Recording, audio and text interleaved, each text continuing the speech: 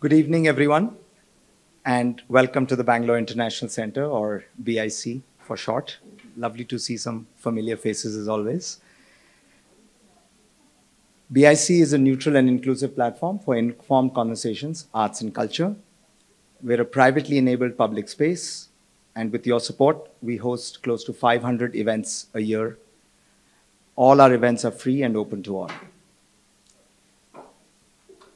Please go to our website or follow us on Instagram to find out all the various events we have. And before we begin our session today, I request you to please take a moment to put your cell phones on silent or switch them off entirely if you can manage that. Today, we are in session 2 of our 3-series masterclass, Wildlife Science with Pragmatism, where we'll be exploring practicing wildlife conservation, which will look at the complexities in actually managing conserving species, bringing them back, or managing conflict with humans as a country of 1.3 billion people races towards development. There are a lot of myths and misconceptions about conservation which we hope to clear today, and we are really privileged that Dr. Ullas Karanth, with his decades of work, and with Mr. Dilip, Kumar, and Mr. Muthanna, are here with us today to share the wealth of experience in this very, very important topic. Today's session will be started off by a talk by Dr. Karanth, followed by a conversation between him and Mr. Dilip Kumar and Mr. Muthanna, followed by audience Q&A. I'll take a quick moment to introduce our speakers for today. Dr. Ullas Karanth originally trained as an engineer and pursued his passion for wildlife biology, later obtaining a master's degree from the University of Florida and a PhD from Bangalore University. His long-term research on the ecology of tigers led to the expertise in carnivore ecology, as well as in conservation biology and policy. Dr. Karanth is Emeritus Director at the Center for Wildlife Studies, Fellow of the Indian Academy of Sciences, and holds adjunct professorships at the Universities of Florida and Minnesota. In addition to being a leading researcher and academic in the wildlife sciences, Dr. Karanth has been active in conservation practice and advocacy by leading non-governmental conservation efforts, as well as a practicing engineer and farmer during the early parts of his career. He has served on various statutory bodies of the government, the Forest Advisory Committee, the Indian Board for Wildlife, National Tiger Conservation Authority, Wildlife Institute of India, as well as the Species Survival Commission of IUCN. In recognition of his conservation work, he has received several awards, including the Karnataka Rajya Prashasti, the Presidential Honor Padma Shri, the Paul Getty Award, and the George Schaller Award, and the Fellowship of the Indian Academy of Sciences. Welcome, Dr. Karanth.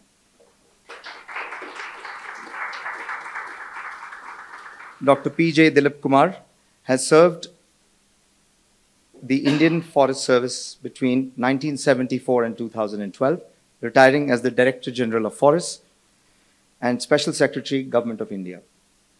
He's the only Kannadika so far to hold that apex position. He completed a master's degree in plant chemistry from IIT Mumbai. Thereafter, following his passion for wildlife, he joined the IFS, later completing a doctorate in forest economics from the University of Wales.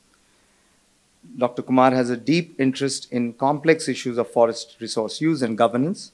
He chaired the Forest Advisory Committee of the Union Government, of which Dr. Karanth was also a member.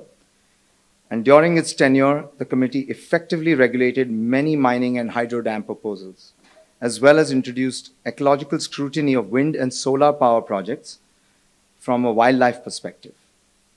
In the academic domain, Dr. Kumar has been a senior fellow of the Indian Council of Social Science Research, based at the Institute for Social and Economic Change. Dr. Kumar has distilled his academic and practical experiences in the form of various papers and monographs, as well as a trenchant popular blog format on current affairs, continuing to engage with forest governance issues. Welcome, Dr. Dilip Kumar. P.M. Muthanna from Kushalnagar, Kodagu, graduated with a Bachelor of Arts, followed by a degree in law, developing a passion for issues of human welfare and community organization. This ultimately led him to journalism and a fascination for the cause of wildlife conservation. He then set about integrating his passion for human welfare with pragmatic conservation, specifically focusing on forest dwelling and fringe communities in the Malnad region.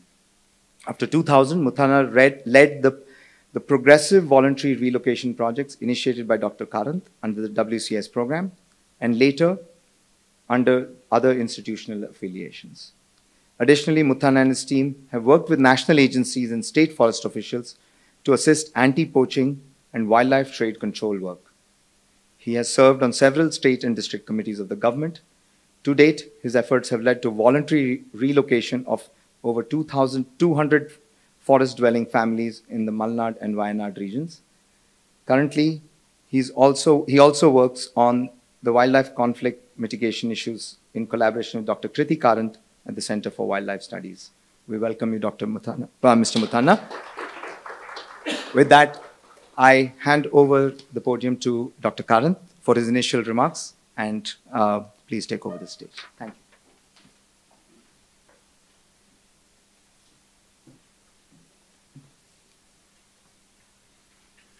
Thank you, Vikram, for that nice introduction. The first of the series was about wildlife science and how it can be applied for conservation. And this one's about actual conservation. Now, the first one was full of equations, and I think it terrified a lot of people, so I think the audience has shrunk by half. This time I brought pictures. So I'm again going through a couple of definitions. Wildlife is a widely misunderstood term. It's applied to street dogs, some cute animal that you love in the zoo, the pigeon that you feed. No, it's none of those. Wildlife has a very specific technical definition.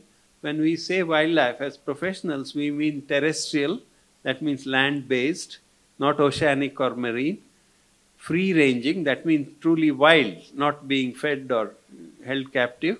Free-ranging vertebrates, that is animals with the vertebra. So conservation also has a wider definition.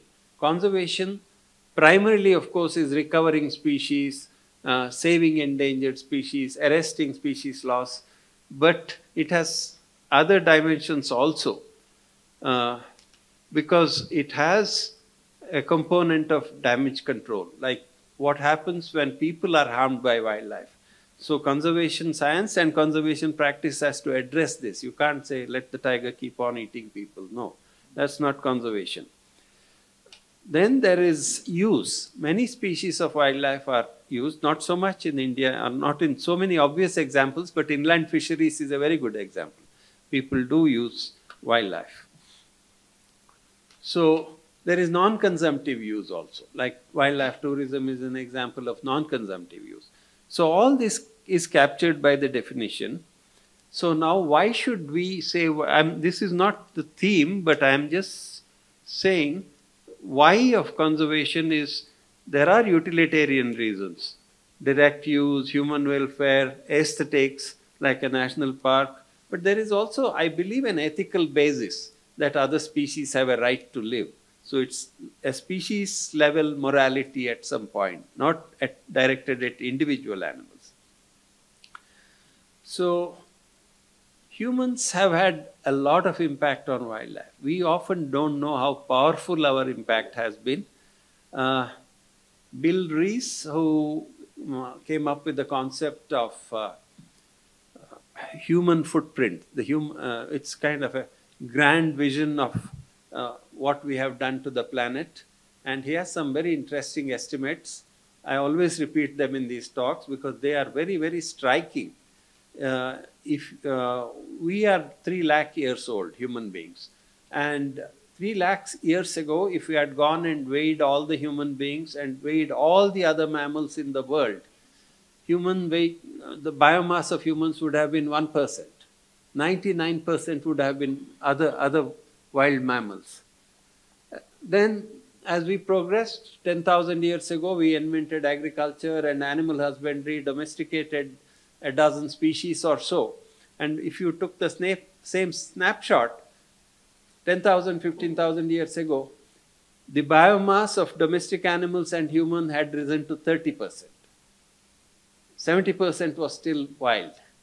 And if you look at that figure now, it's 97% human and domestic animals. I'm not just saying human alone, all other species that we have with us in abundant numbers.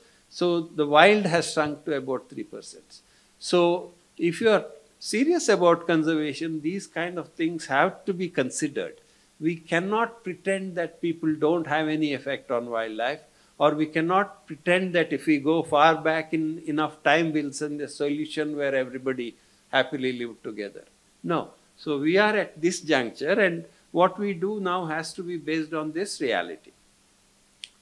So humans, we evolved as apes, but we are not vegetarian apes. We evolved as meat-eating apes.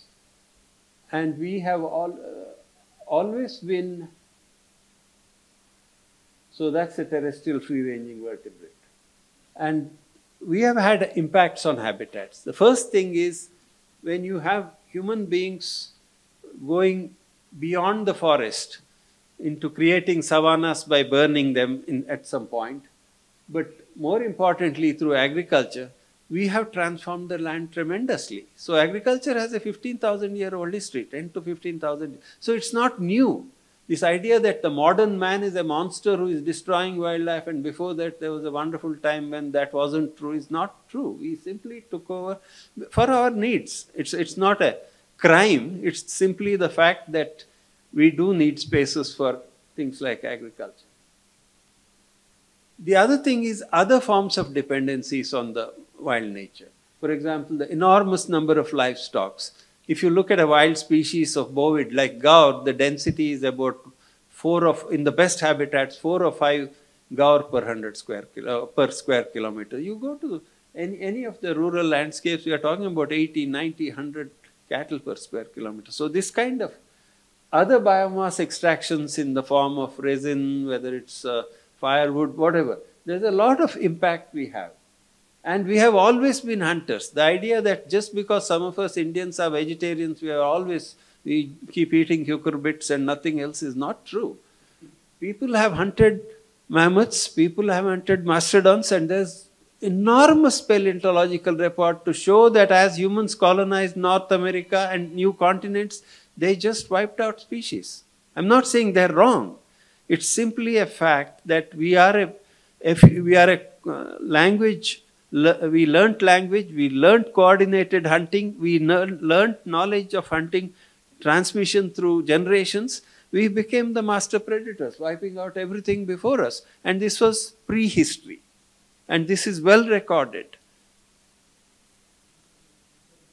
Then in historical times, we had more skills. We acquired warfare skills, we were marshalling domesticated animals, horses.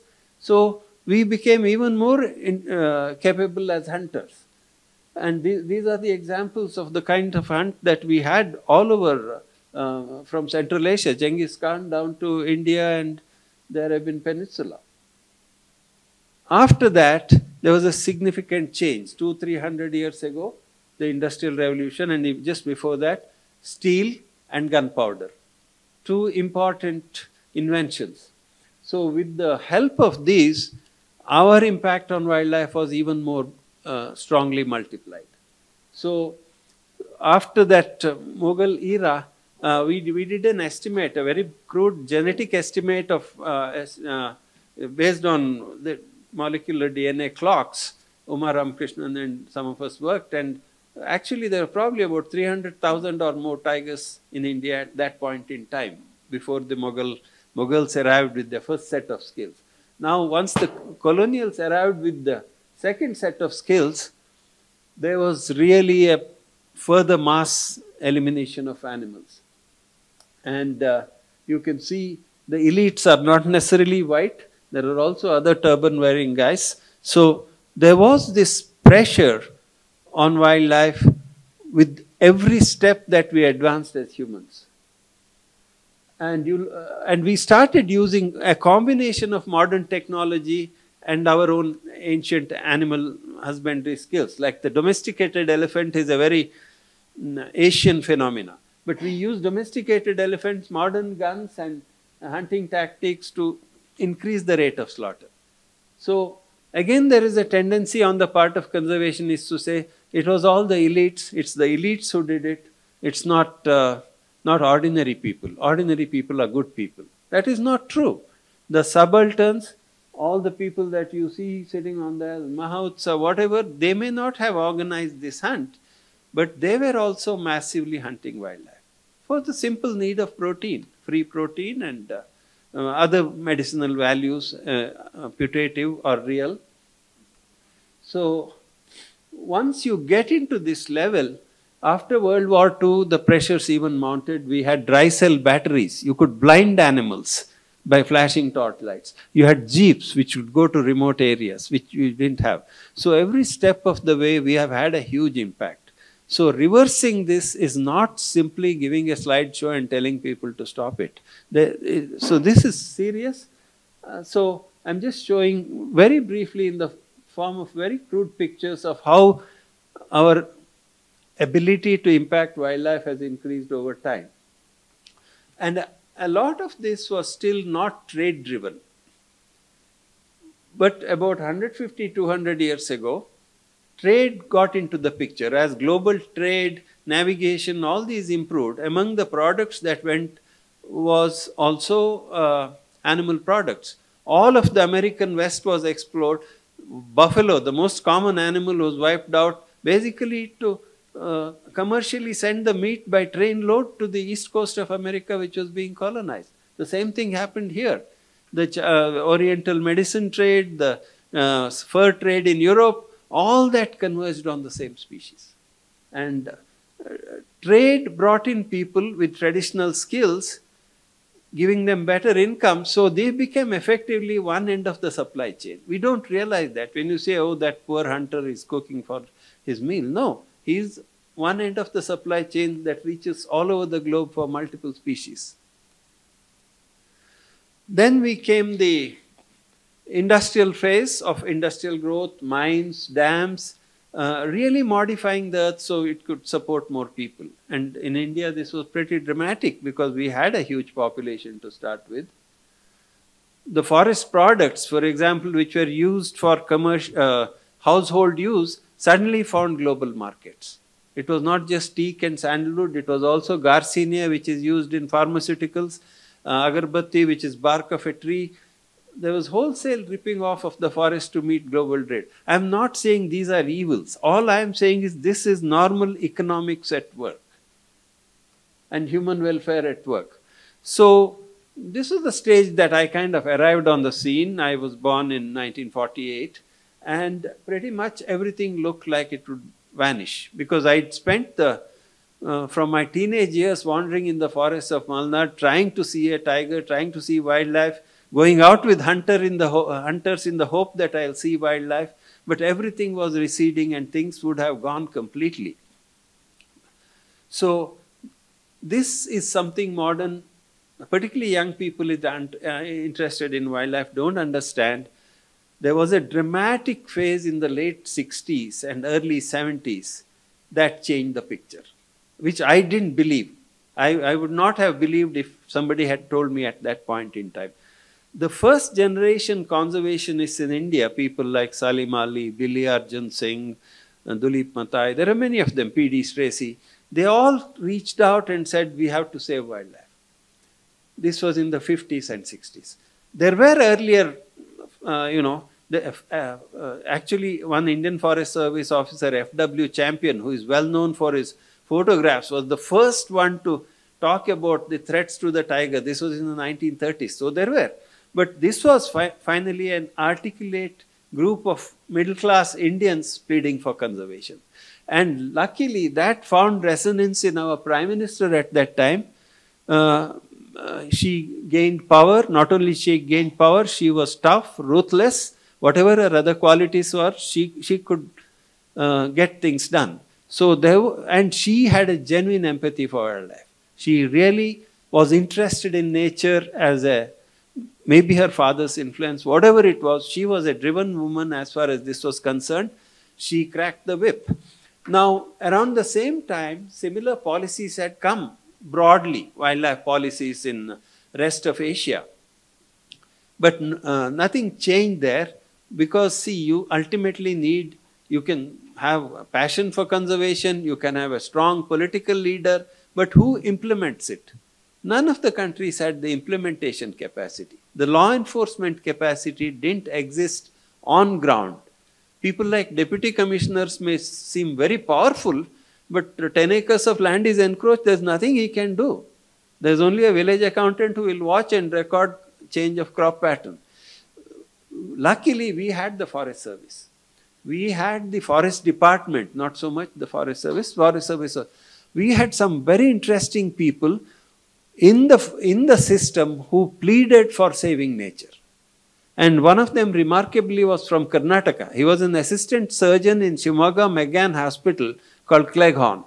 He had started a society for nature conservation in Scotland.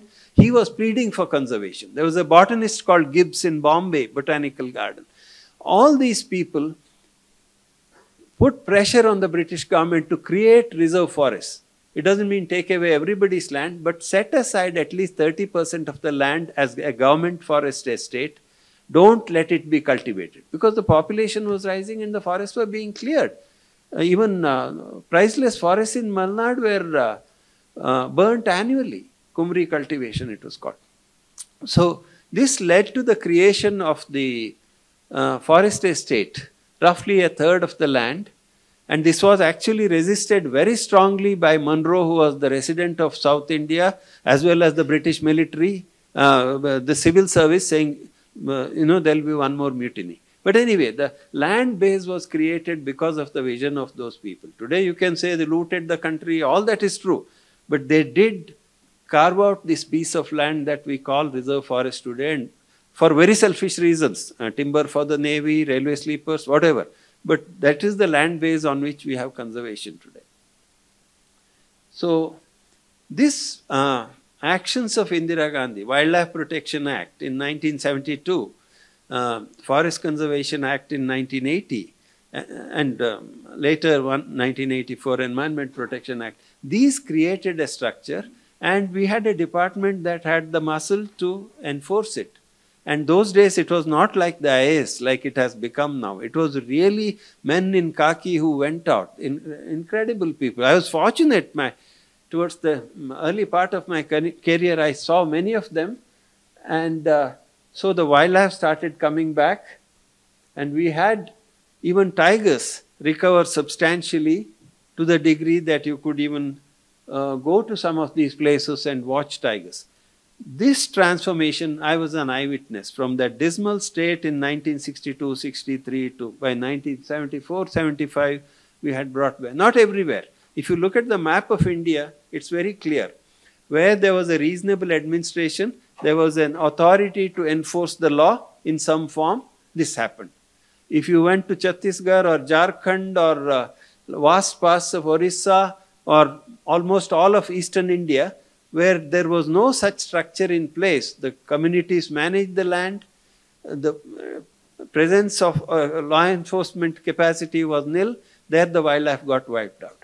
1955, tigers were eliminated from Nagaland. These states had enormous forests. But the fact is, if you don't have law enforcement, people will consume wildlife, people will trade in wildlife. So the recovery was not everywhere, but it did happen in important areas in South India, Central India, Western India. And so that, to me, that phase lasted from about 1974 to about 2000 or so.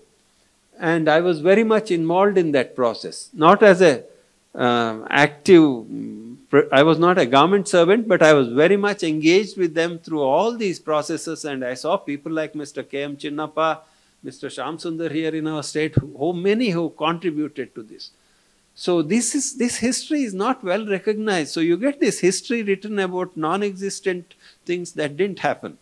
So, but something changed in I think around 2000, 2005.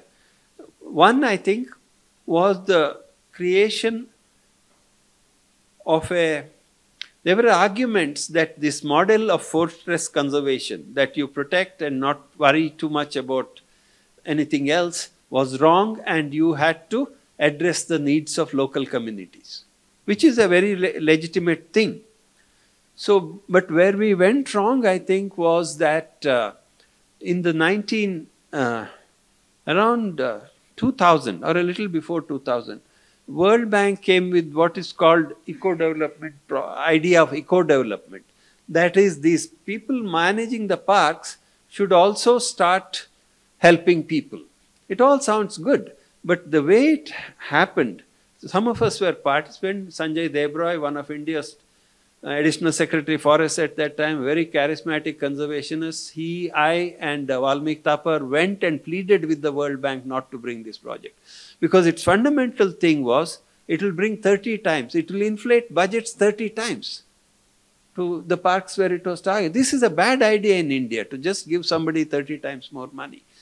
You know what happens. I don't want to go into all the gruesome details, but you know what happens when there's too much money in the hands of people. The second thing was, Forest Department's job was tough as it is, guarding the forest, facing poachers, stopping timber smuggling. They were also given these additional tasks of being nice to villagers, buying water buffaloes, helping them grow sericulture plants, the work that was already being done by other government's arms. So what this did was, it destroyed the sense of purpose and mission, and it diverted attention to non-essential activities, and it also, the inflated budgets caused such an impact that the best people who used to be guardians of wildlife wouldn't even get these postings, because these big budgets were in these postings. So I saw that transformation. And so any stories about how wildlife has been done wonderfully after 2000, I'm somewhat skeptical. And that's reached a stage now where, in the name of eradication of lantana, vast stretches of forests are being cleared, water holes dug. These are manipulations. In the previous talk, I described how it is like putting together or maintaining a clock. Every measure you take has to be science-driven. It's not meant to be for spending money, but unfortunately, this is the direction in which a lot of this is happening. And one of the consequences have been that some of these manipulations have led to extremely high densities of animals, more than what the natural forest should have. 10 to 15 times more than what the natural forest should have. And then you have conflict naturally, because these animals are, spreading predators are dangerous. So this is another phase. So this is kind of the brief history. Now we are at a point where we have only 4% of the land in protected areas, 10% of the intact land under government-owned reserve forests. And even within this, there are enclaves of people. And what has happened in this period is, from the time I was born to today, life expectancy has gone up from 30 to 64 years. Incomes have multiplied 15 times. And people desire prosperity. They seek material prosperity. This cannot be denied. So what we are doing is now taking development into these remote areas.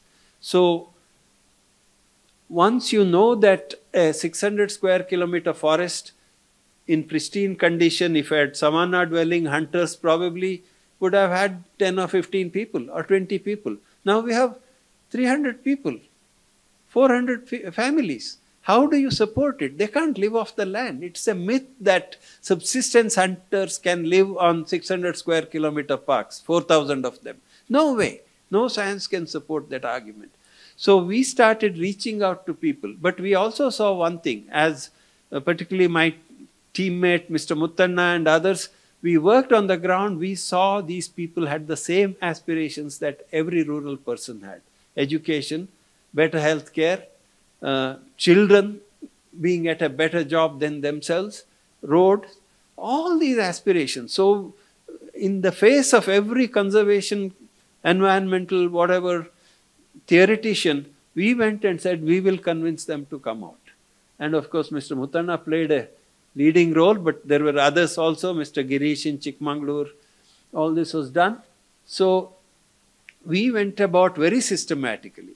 There was no interest in the government initially, but as we started working, at least some of the good officials came to our side and they started cooperating because they had the authority to do it. We didn't. We could support them, and then money started coming for relocation. Initially, we had to help with some funding, but particularly after 2010, there was a burst of activity as Mr. Jairam Ramesh got very interested in this idea, and he saw the phenomenal success of these. Not one family wanted to go back. It's hard work. It's not easy. It's very easy to sit here and preach. So, as a consequence, this moved forward, and that has been one of the very successful efforts. Nearly 2,200 families have moved out of the landscape. But unfortunately, because of the earlier problem I talked about of too much money and the collapse of administration, this has sort of collapsed in Karnataka. But other places have taken up. Madhya Pradesh has done phenomenally in this, just because of the interest of local conservationists and a few forest officers and IAS officers. Maharashtra has done pretty good. We were leaders, but we have now lagged behind. So, the other thing that comes up as a part of the discussion will be the tourism. Now, there are people who say tourism is all bad, tigers like to be left alone or what. My point is this: you need to create some interest in wildlife in the public. And if regulated and done properly, tourism has a role in it. And far more importantly for me, if these 3% protected areas have to become 10% or expand further, there is no government-owned land. It has to expand onto private land. And the best way to expand private land is through making the farmers switch to wildlife. This has happened in other countries. In South Africa, where people have found they make more money from having wildlife and tourism on their land, they switch. And then automatically the hostile neighbor becomes a friendly neighbor. We haven't tried anything in this direction. It's complicated because land holdings are small, but we also have enormous economic power of tourism. Our middle class is 300 million strong and very powerful. And this is not a foreign tourist who will disappear at the sign of the first virus. They will be here, they are local tourists. So this is something we haven't done anything about. Again, a lack of vision both in the government as well as the tourism industry. So we can bring back wild nature. I think there are ways to do it, and we can't go into all the themes today because it's a very complicated topic. And in my next third series, I will talk about some of the externalities of this, which I haven't gone in. But this one I wanted to again focus on this particular topic because I have two very good people here with me. Dilip, who is one of the most outstanding foresters I have met in my career, and with him at the helm of the India's forests. Those were the days I feel about how we regulated projects, how it was a brake on development. Not that you don't need the engine, but it does need a brake. See, and Muthanna, who has worked at Grassleads. But this picture, in some sense, is we need that forest that I showed. But at this stage, with 1.4 billion people, we can't have that forest if we don't have this. So one of the things that development brings is it urbanizes, it draws people away from nature, dependencies, not so much nature, dependencies. Extracting more for nature cannot be a solution. I talked about that 99%. A lot of conservation solutions are about extracting more. There's no room. There's no resource base to extract to support a 1.4 billion population with aspirations, middle class aspirations, lower middle class aspirations. Rural poverty has come down dramatically. People don't believe it. I have seen rural poverty. Food riots were there. So development is necessary, but how do we balance the two is really the issue. And there are some ideas which I won't, this is not the subject of this session, but in the next one I'm going to talk about it. It boils down to two things. Energy, GDP, growth, everything is tied to energy being cheap energy. Second thing is efficient agriculture. And so rejecting technology, whether it's nuclear power or biotechnology, will not get there. So we do need to use technology to decouple from nature. There is no way we can get off this, say, stop the planet, I want to get off, you can't. So this is the way forward, but that's the next kind of wrap up that I'll give of all three talks. But this one is pretty much what I wanted to say today. And with that, we start. I move there? Okay.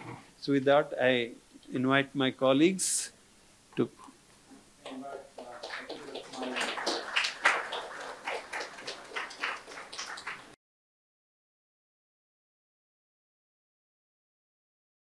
So basically, I would like to say a few things about them, because after that, the burden is on them.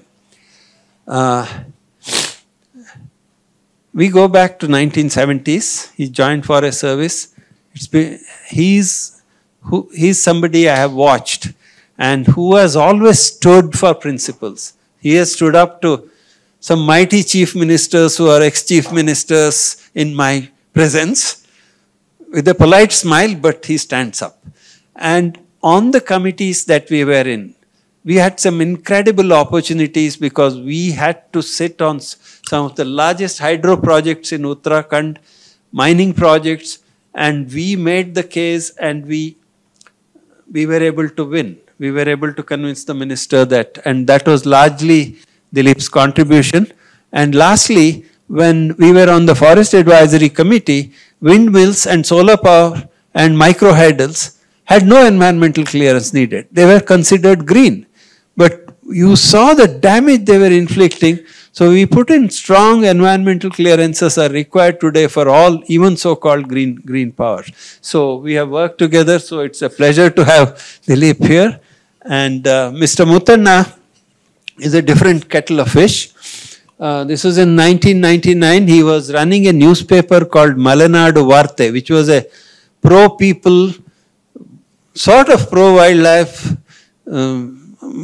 tabloid, very aggressive tabloid. He came to interview me, and I was thinking, who's going to take care of Nagarhole and its advocacy as we all grow old and fade away?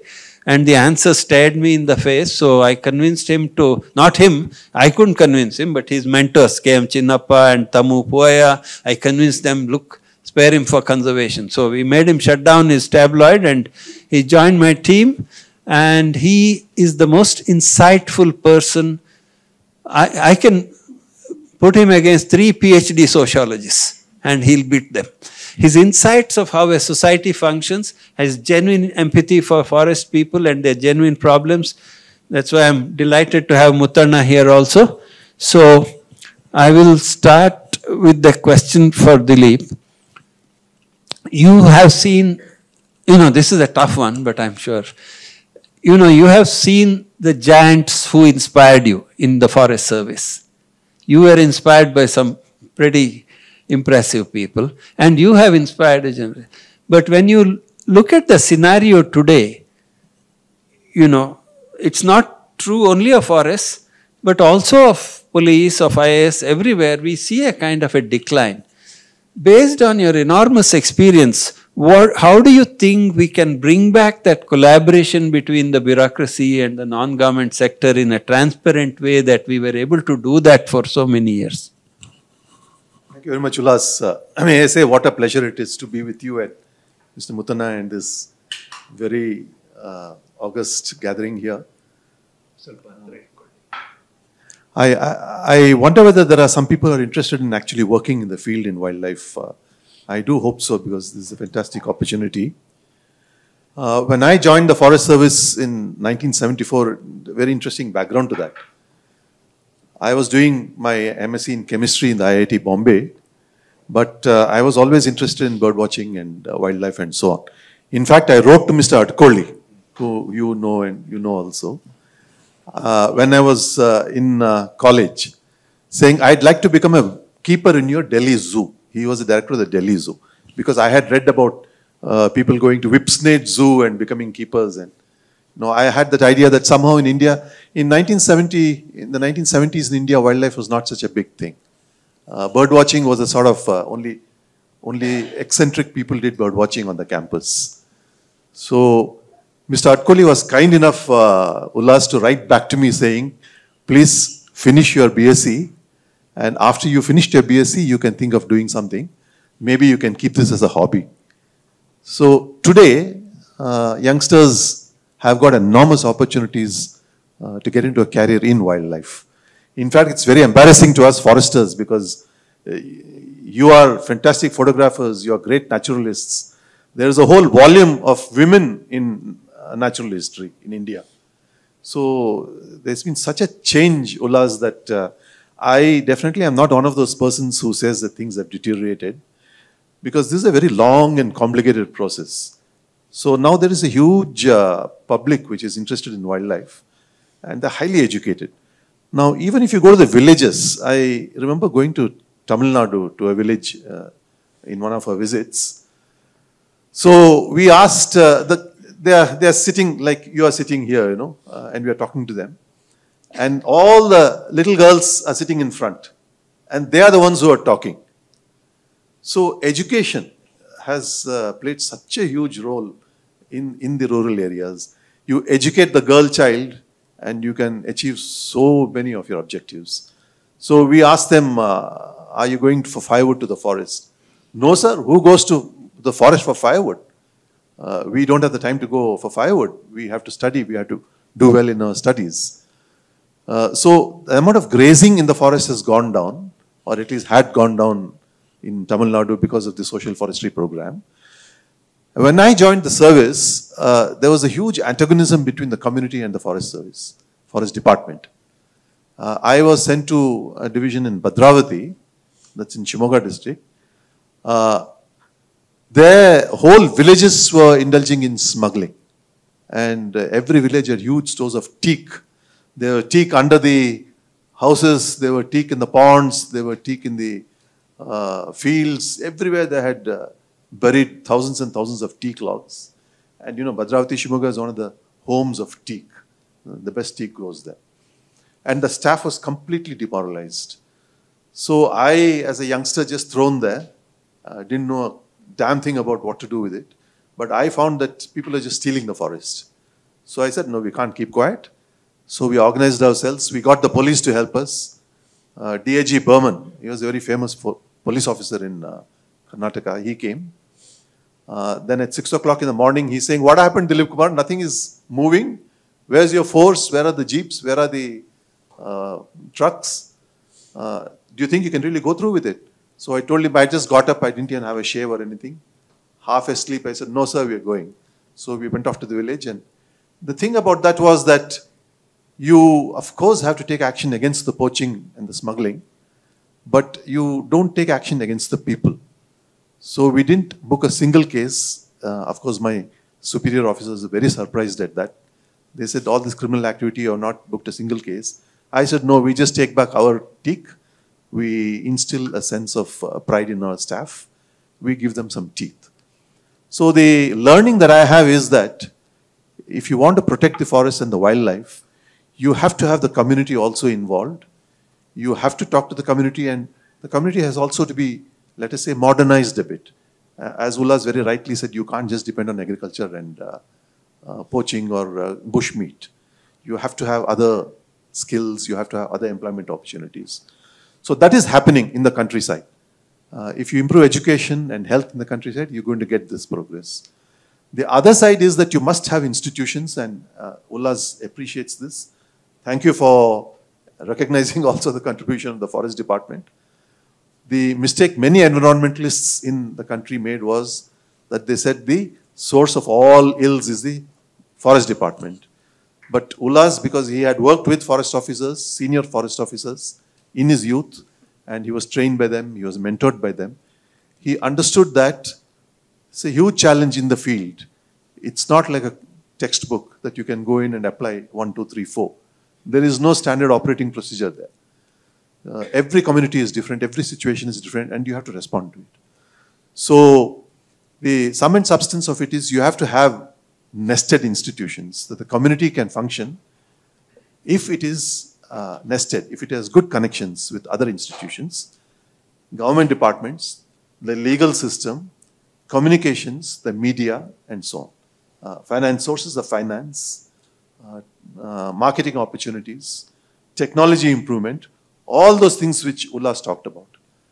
So it has to be a series of nested institutions. Community works within this nested, within this hierarchy. Community cannot be an isolated sort of thing working and setting up its own utopia. These utopias don't work. So this is the learning I have had. And as far as the forest department is concerned, technology changes. Now drones are there, remote sensing is there. So when we joined, of course, and even now, foresters worked by the seat of their pants or the soles of their boots, as we say. But the funny thing about wildlife is you walk in the forest, you don't see a single damn animal. I think so rarely I've seen animals walking in the forest, but because we are foresters, we have to walk. Now, so much technology is there to monitor and assess the state of wildlife. We have to keep with the times. So perhaps the younger generation knows how to do these things. They don't listen to us. We cannot advise them. But they have their own challenges, and I'm sure they'll meet it. So, Ullas, I think that I have a lot of hope in the future because the Forest Department, the Forest Service has a very good idea of its own importance, its own significance. I know it does a job under very great limitations, a lot of pressures, but they do have a sense of mission. So these are the learnings which I have shared with you. I would like to share with you. Thank you very much. One of the things I would like to point out, which he brought out in his conversation, is the very need for law enforcement has, except in the case of valuable species and of course in the place where anarchy reigns, we're talking about the forest we are familiar with, the switch over to LPG from wood,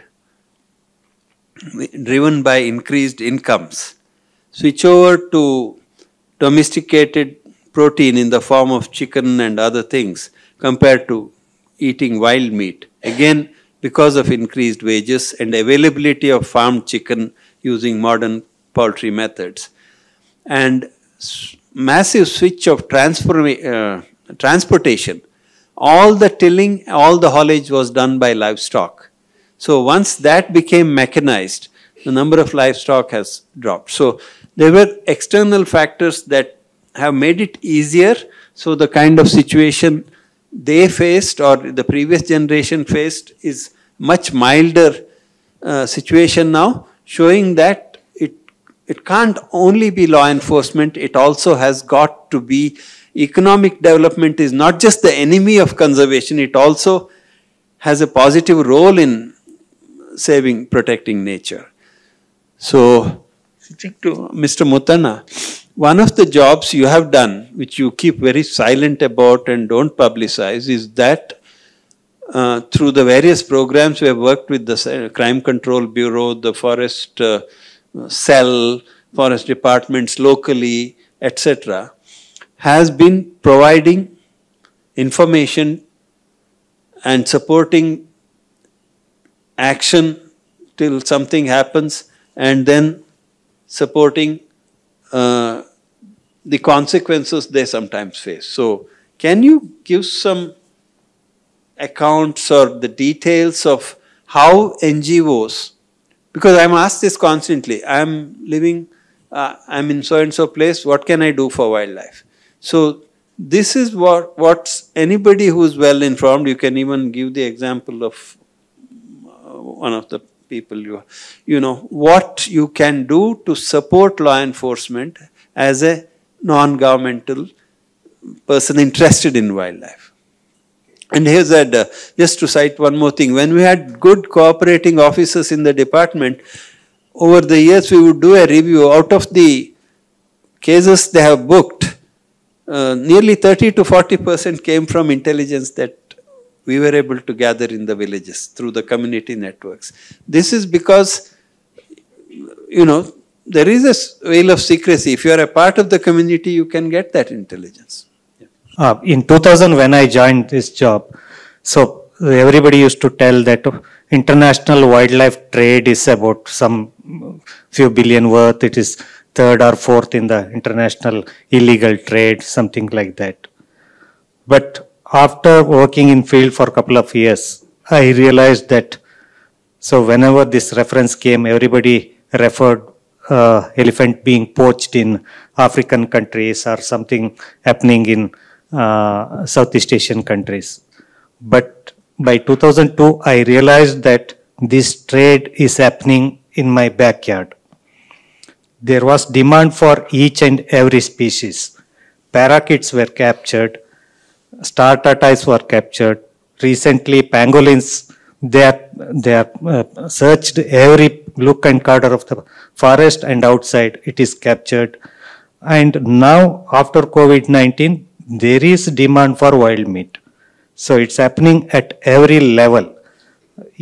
Small hunter who was hunting for his house, now he has become a trader. There is a network using mobile phones.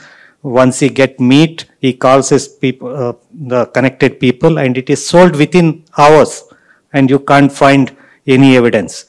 As you know, Forest Department, although it looks huge, they can't be everywhere at every time. So working with communities and working with activists, working with journalists, this can be addressed to a certain extent. That's what we have done in the landscape of Nagaravale, Bandipura, Wayanad.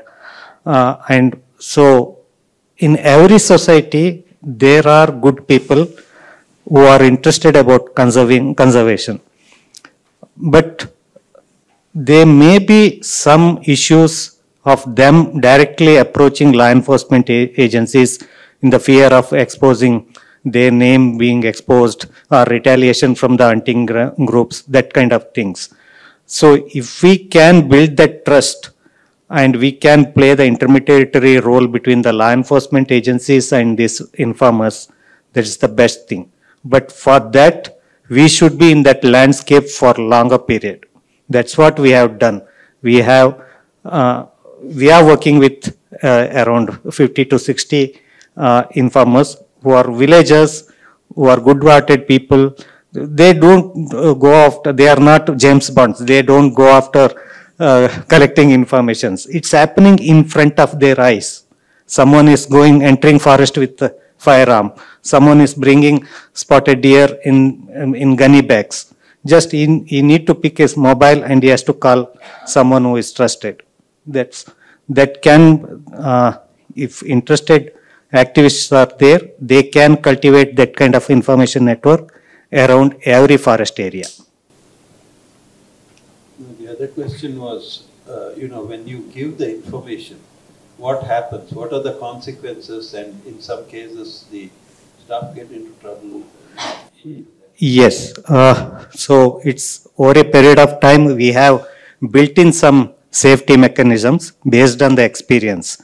So to share information with a particular officer, we have to have a background check, whether he is interested in processing that information, whether he is capable of riding that place, whether he has got that jurisdiction, that kind of background check we have to do. Then we will share that information with them. So again, the success rate is 10%. By the time we collect that information and sharing that information with the law enforcement agencies, and by the time of their raid, there is a time gap of 1 to 2 hours. By that time, there may be no evidence. If it is meat, it can be completely sold. If it is trophy, it is available for a longer period. So that possibility is also always there. And sometimes some officers or field staff, they don't like a third person sharing this kind of credible information. So they think that their egos are hurt and these people are creating problem for us, these people are questioning us, that kind of issues are there.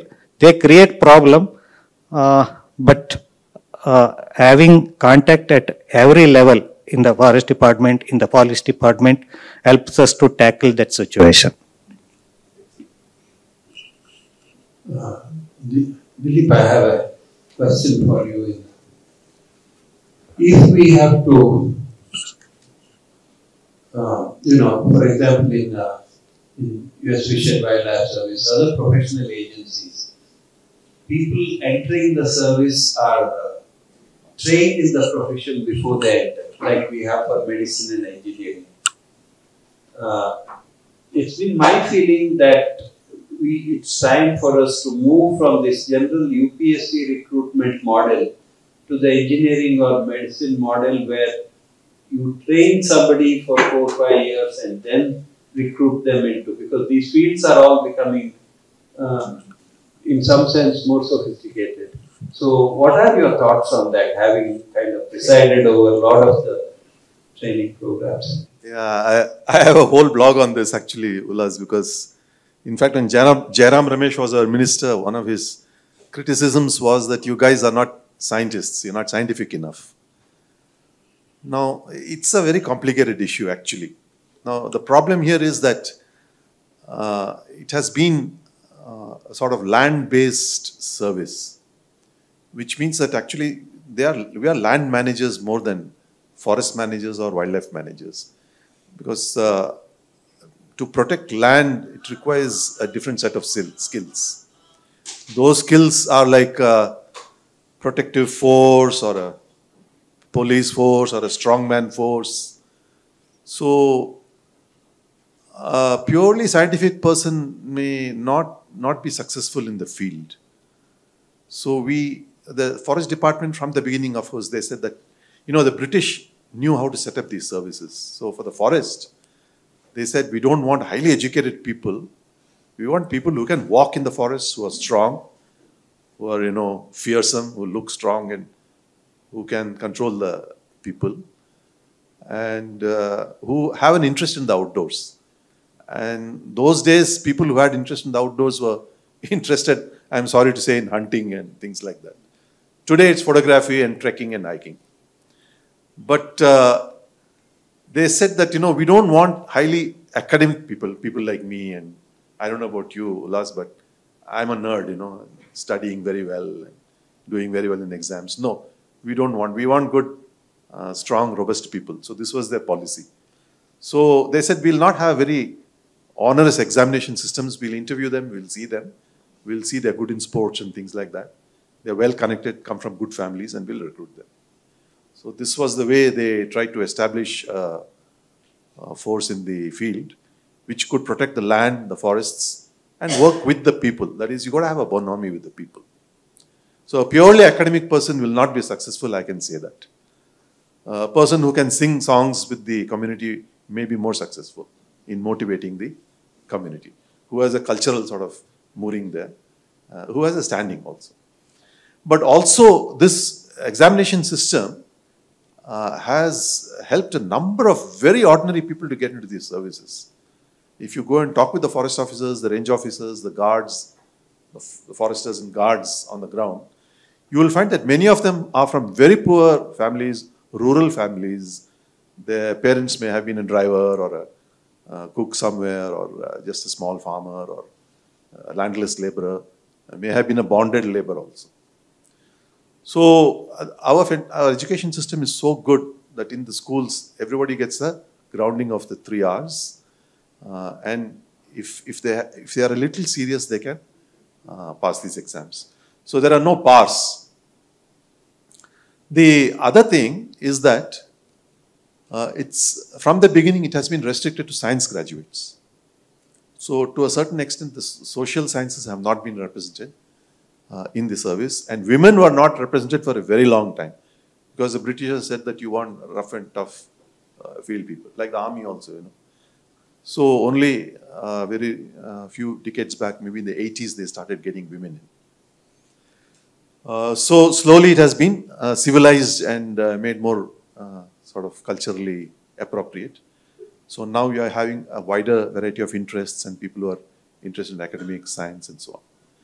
Now, the way we approached the problem was that if you have people who are actually trained in forestry in the universities and they don't get jobs because the forest positions are restricted to say about 100 per year.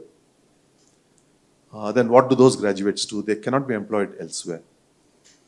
And if you have a number of such forest colleges or universities or departments, then they have to find jobs elsewhere. So our let us say the catchment of possible candidates shrinks so badly if you only have to restrict it to graduates in wildlife and forestry. And forestry in the universities, I'm sorry to say, I don't know, but it may not attract the best candidates because the best cream goes to engineering and medical and medicine.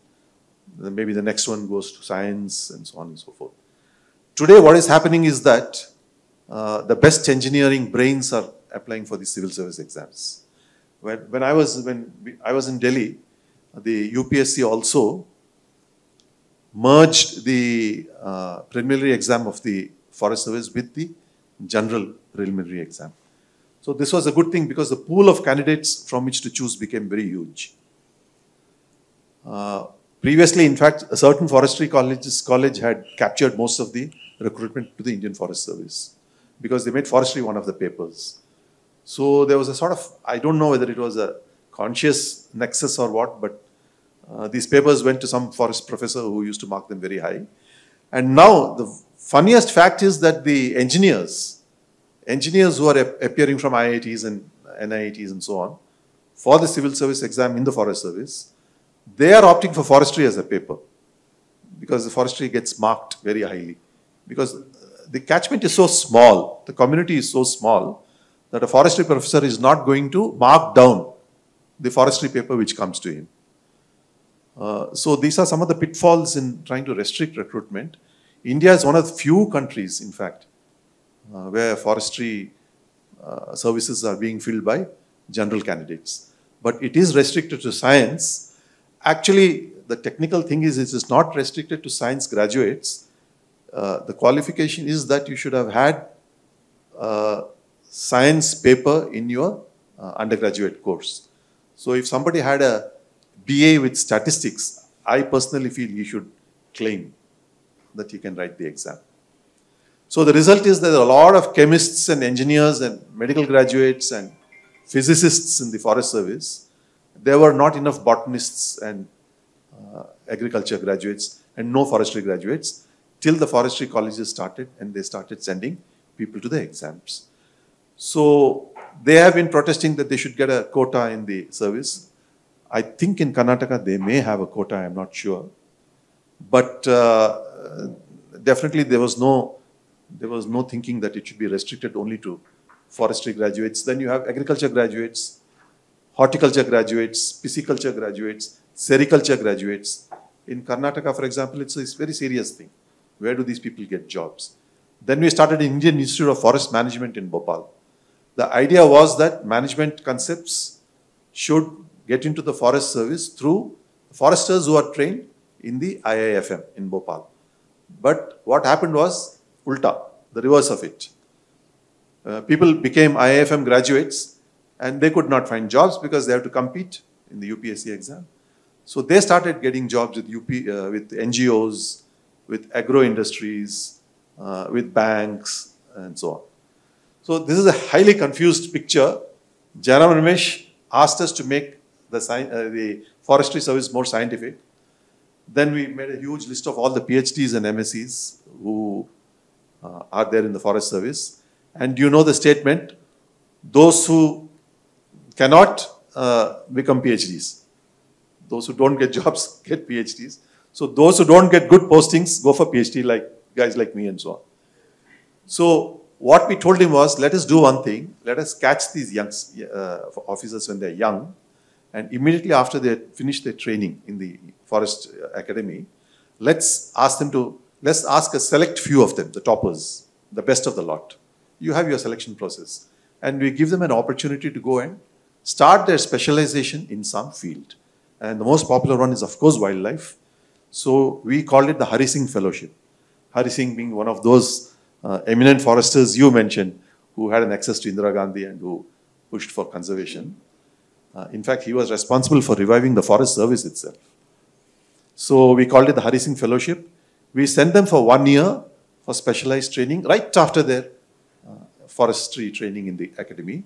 And then we hope that later on they'll be set on the path to professional career in that particular specialization. So we have across the world different models, and the model were trained.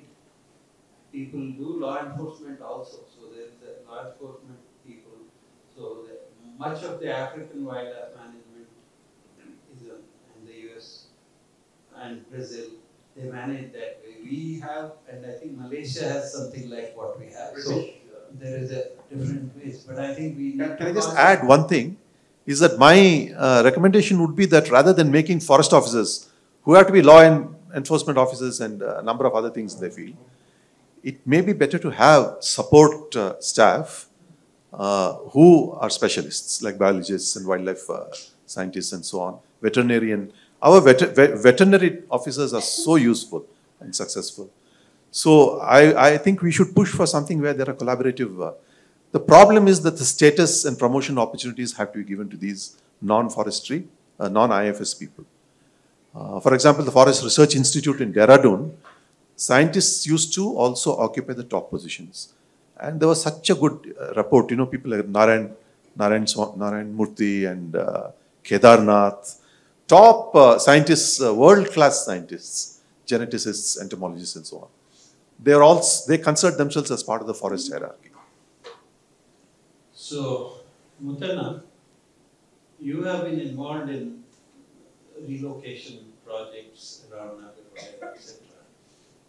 Over time, when you have, what are the factors where it has succeeded and been smooth? What are the circumstances where the work has been hard? So, for any project, working with the government is a tough challenge. For a poor tribal or forest dwelling family. No, you come to that. But okay. My question is, we have done it in Kudrabuk, we have done it in Badra, we have done it in Nagarwala, in different places. What circumstances make it easier for us to move the project forward? That's what I'm coming to. So the good officers posting at district relocation, the district level and the field level, the combination and civil society organization. These three plays a major role. Now the relocation is being implemented by the district relocation committee, which is headed by the district collector.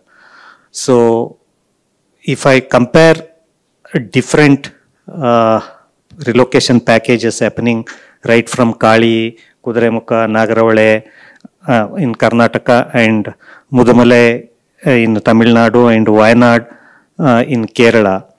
So the easiest relocation program I have noticed is in Wayanad, because whenever we speak about relocation program in Karnataka, it's always challenges.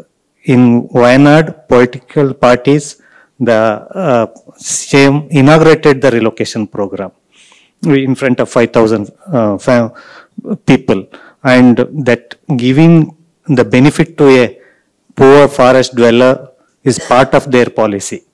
So now within 6 years, they have covered 800 families. In Nagaravale, relocation program started in 1999, still just 800 families, about 197 application is still pending. So there are different things. And one best example is from Mills, where 200 plus families are ready to move out. The entire village is ready to move out. They are landholding families. They have 450 acres of land, but no one is staying there. Everybody is working as wage laborers in Bangalore. Due to elephant problem, they can't cultivate a single blade of grass. There is no primary school, no hospital. They have to travel 15 kilometers. For their relocation, they require about 40 crore rupees. To provide all these benefits in the same place, they require more than 400 crores. And the recurring cost is more. In spite of that, their demand is not met. So it varies, and it depends on the officers, and the political leadership and the NGO working in that area. This has been a huge problem because there is a what is called a compensatory afforestation scheme. When industries use up forest land, Forest Advisory Committee, in the list of things that it's supposed to be, you're supposed to, because you're using forest, you're supposed to afforest it somewhere, get land, plant, all that. But over time, it's found it's not easy to do that. So we made a particular effort to convince the environment ministers to put relocation in that. Suppose you are acquiring some land for an industrial purpose, an equivalent area or in some way suitable area, appropriate compensatory form, you help in relocation and free up forests that are already under cultivation by getting them alternate land through purchases. So there is a lot of money. Karnataka got 5,000-6,000 crores of that compensatory afforestation, and although the provision is there, it's not been spent at all. None of this is going for the primary purpose which would have paid. Instead, it's going on buying equipment, more vehicles, more drones, whatever. So the thing is, there is the money, and there are people now willing to come out of the forest. Even large places, 500, 600 acres, people are not able to manage. Just that the culture has changed. People don't want to be there. This is a chance for even donors, big time, to chip in. And this is what the Nature Conservancy does in US. They do that. Unfortunately, our philanthropists have not really gone into this in any significant way. You yourself had a project like that. Yeah, we try to do that, but it hasn't come through in a significant scale. The Kampa money is government money, it's held there. Supreme Court gave 15,000 crores for remediation of the damage of the Ballari mines. Not 1 crore has gone for relocation or anything. Once the money is in the system, it's spent on other things. This is really where, as Muthanna points out, unless the political class, the NGOs, everybody is vigilant, the money has a way of disappearing in our culture, unfortunately. So, I think we have about 20 minutes left. We will now throw it open to the audience. Do one thing, direct the question at somebody, so we can. Thank you so much for the enlightening talk and the discussion. Mr. Muthanna, you mentioned CSOs and non-profits, and they play a significant role. I'm just curious as to whether it's in the form of, is it primarily through fundraising or by providing skilled resources, or what specific kind of role do they play? Thank you. One of the issues is Forest Department is trained for... I didn't understand your question. Can you clarify? Sorry. I'm curious about the role of non-profits and CSOs who collaborate with public organizations. Okay. What role, is it primarily through fundraising or providing skilled resources where there is a scarcity, or how do they actually help? Yeah. So the Forest Department staffs are trained for protection work. So this relocation work requires human dimension. So that role can be played by a NGO, and they can, because they are there in the same landscape. The forest particular officer is transferred within 2 years or 3 years. So institutional memory, he can play that role, and he can play the role of bridging between the forest department or law enforcement agencies or the district relocation committee and the beneficiary. And also augmenting. See, if you have resources, the government schemes are very tight. They will give for certain things, but to make a person happy and settled and connected in a place, you need some plugins in terms of what crops to grow, agriculture, better seeds, whatever. So there are multiple ways it can be done.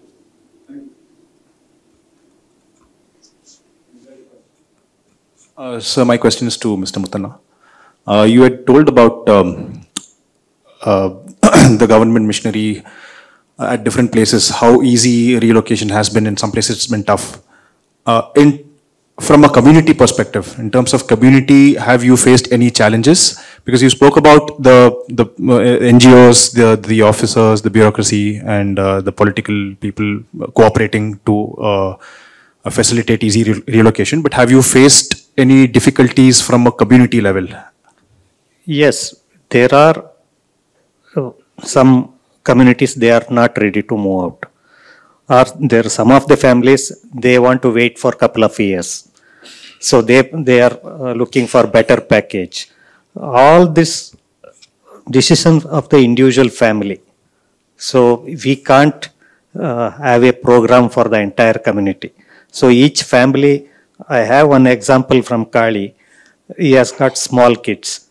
The relocation package identifies a 18-year above girl as an individual family or boy as an individual family. That family is still waiting there because they are youngsters. So after 10 years, they will be eligible and the unit size will be 5. So they will get 75 lakh rupees. So instead of taking just 15 lakh rupees or 30 lakh rupees, they want to wait for that. So that kind of, because they are also, they think about their future. And we are no one to force our ideology on them. No, the key point is that it has to be voluntary. It should not be forced. Number two, it has to be a win-win in some way. And one of the problems with the government packages, even the National Tiger Conservation Authority's relocation package said 15 lakhs. Now, a lot of people are happy with 15 lakhs if it's given to them and they can build their lives for themselves. What happens is, it comes often with the caveat that X will build the house, Y, so they don't get liquidity at all. So sometimes it fails for that reason. And one of the things was, we had private donors in Kudramukh, and we were trying to get these relocations going. And there were people who had encroached on land, technically, although there is some paper pending that he may get the land. The government is very rigid because the finance ministry, different departments. So say he's an encroacher, he has no right. He's stayed there for 30 years, he's built a house, he's grown his family there, and you're saying he's an encroacher, he won't get compensation. So we chipped in there and we said, whatever the market value is, we'll give it. So then the government had to just sign off on the paper, sign on the sale deed when the transaction, we ensured a sale deed. So it's very complicated, it's not easy, but there are very many innovative ways. But the key is political backing, key is local officials cooperating, and the constant turnover of people is a huge problem because one person is interested, he starts off. In Nagarhole it happened, we had a fine DFO who built 350 houses, then there was some department politics and he got moved out, and the whole thing didn't. So, it needs to have a more autonomous kind of a structure, I think, with the forest department, but not completely under the forest. Thank you all so much for the interesting insights. I wanted to ask about, do people aspire to remain? For example, would the community folks like a job in the forest department vis-a-vis relocating and looking at an alternative job or opportunities? So nowadays forest department recruitment is on KPSC selection process, even for the lowest job. So they don't get any preferences. So even after, so Nagarhole has got 1,200 families as of now. They may, around 50 people may be selected out of 1,200 families. It's very negligible.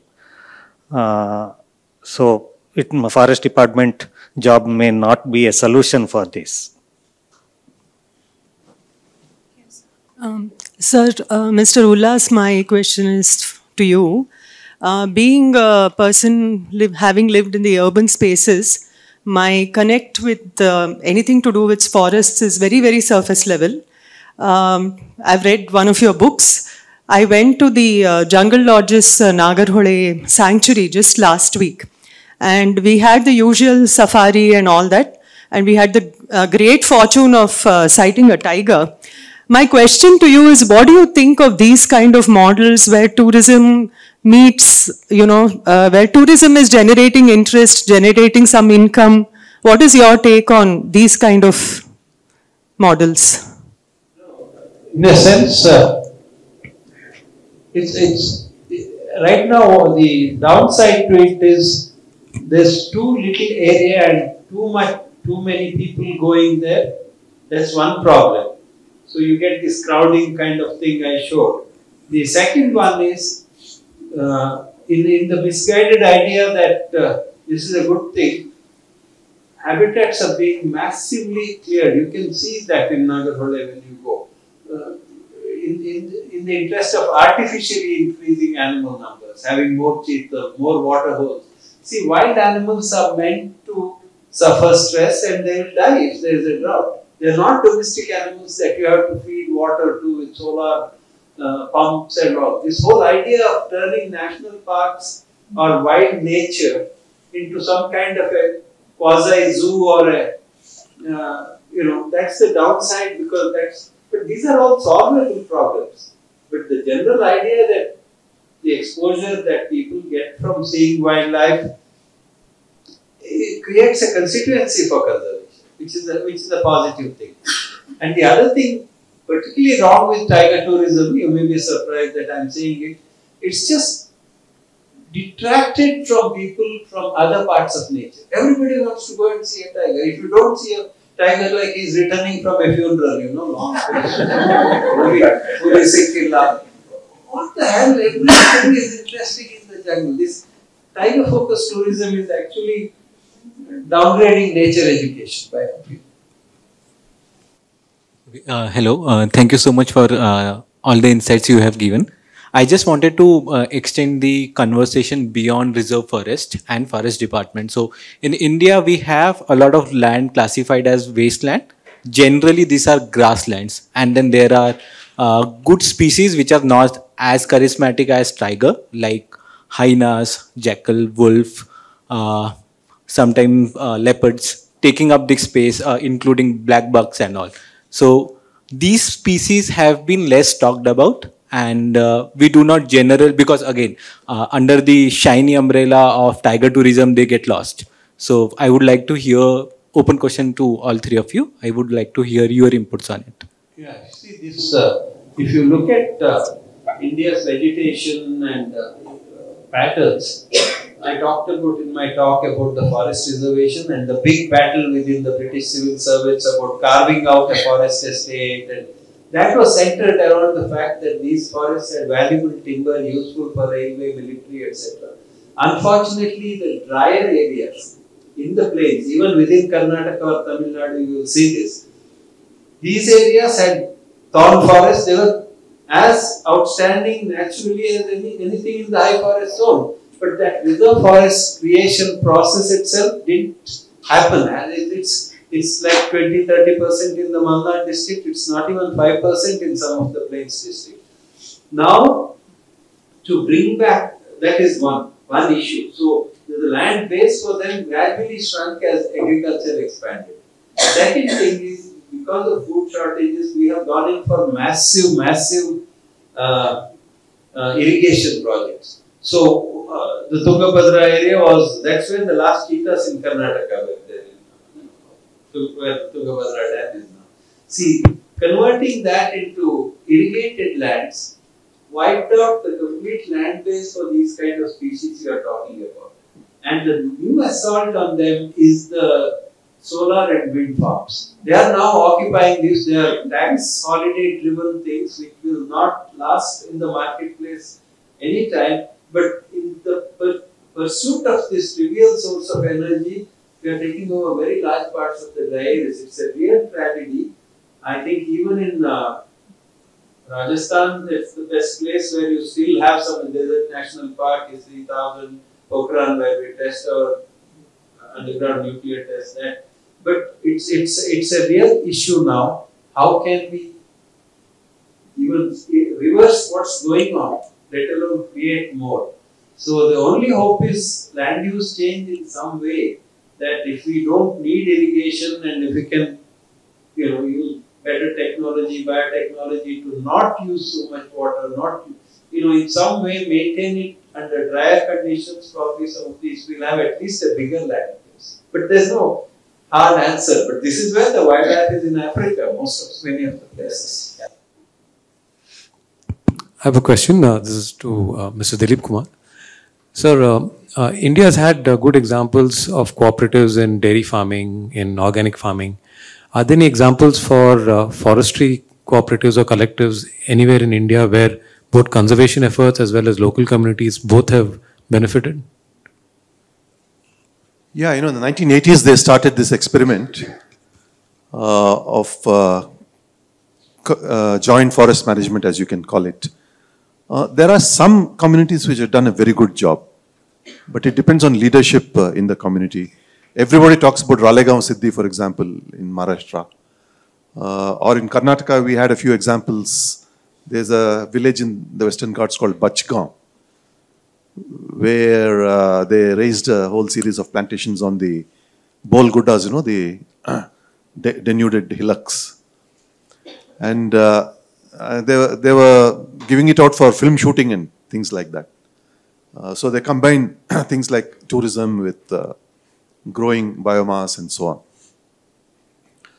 on. In Tamil Nadu, as I said, people are really happy that the community forestry programs brought in a whole lot of income generating activities apart from growing forest crops. Things like, manure making, vermiculture, teaching them skills like computer skills, then savings and loan societies, microfinance, giving small loans for their seeds, giving small loans for their small shops, tailoring, and a myriad of activities. So many of them. Mat making, handicrafts, so many of them. So where they had this sort of integrated approach, it did work. But I think what happens when outside funding dries up, then the interest becomes less. So really, if you have good people with entrepreneurial skills, it can be made a success. And once again, the more number of agencies are able to tap into this process, the better it is. The role of NGOs is absolutely important, because the NGOs have continuity.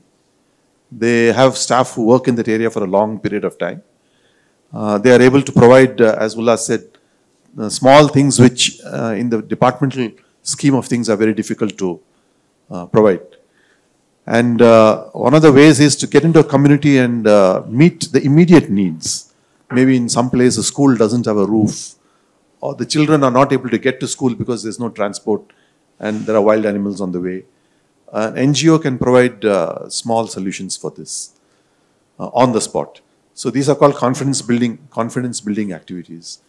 And once the community realizes that there are other ways of making a living, it will definitely have higher chances of success. As far as the forestry part of it is concerned, what they found was that the community has to be consulted. If the forest department goes and plants eucalyptus there or purely pulpwood, maybe the community is not so interested, because then the income comes to a few people in the community and it may not percolate down to the individual families. So these are the learnings. The learnings have to be used. And definitely community organization cannot be done solely by the forest department, and a lot of other agencies have to pitch in. But there are good examples. I can even cite in wildlife, Periyar is an example where, according to what I have read, in the sanctuary volume on Periyar, for example, the whole thing is summarized.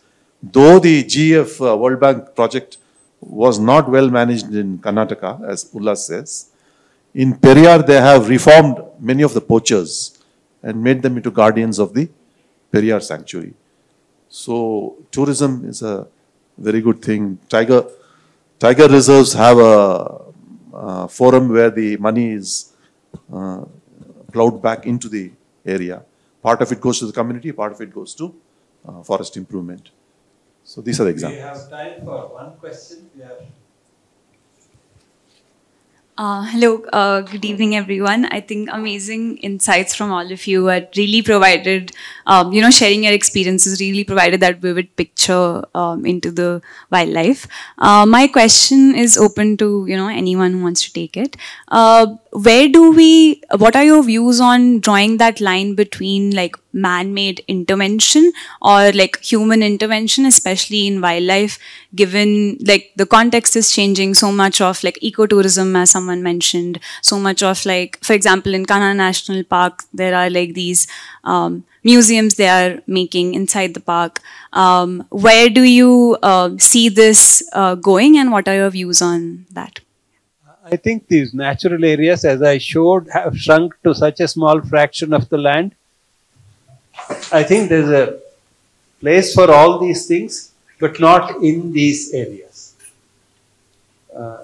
I think there is room outside to do these things. I think we are cramming too many things into this.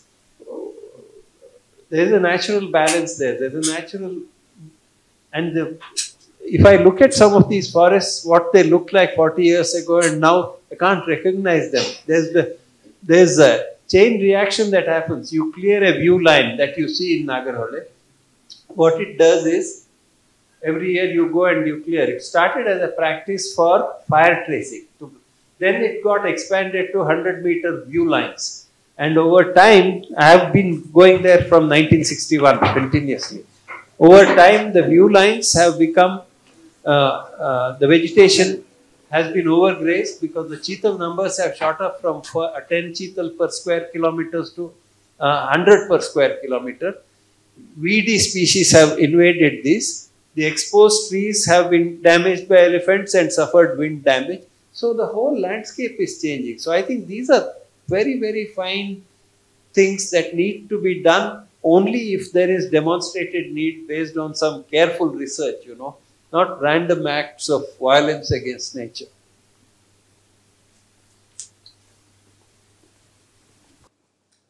With that, we come to the end of session 2 of this masterclass. I would like to thank Dr. Dilip Kumar, Mr. Muthanna, and Dr. Karanth for anchoring this. May we please have a round of applause to appreciate their effort. Next Friday, which is the 19th of April at 6:30 p.m., we will have the concluding session of this masterclass on the externalities of wildlife conservation. Hope to see many of you back then. Thank you. Have a good night.